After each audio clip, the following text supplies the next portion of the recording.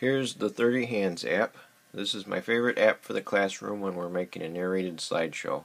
It's not going to let you do things like pan and zoom, but you can add narration to each slide and it will export them as a video.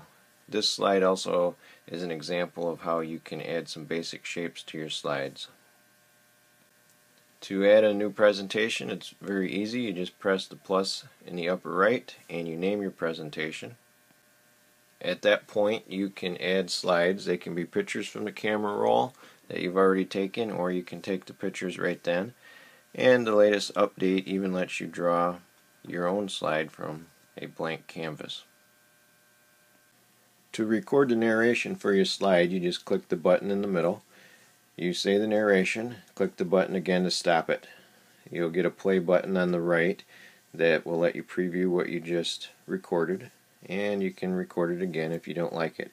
Each slide is recorded one at a time, and you notice the button in the lower left will let you annotate on the slide.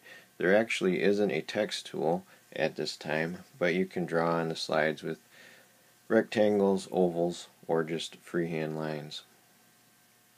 When you're done, you can export your narrated slideshow to the camera roll, or you can upload it to 30 Hands. I haven't uploaded it myself. I've just put it on the camera roll, and then I share that with teachers using Dropbox.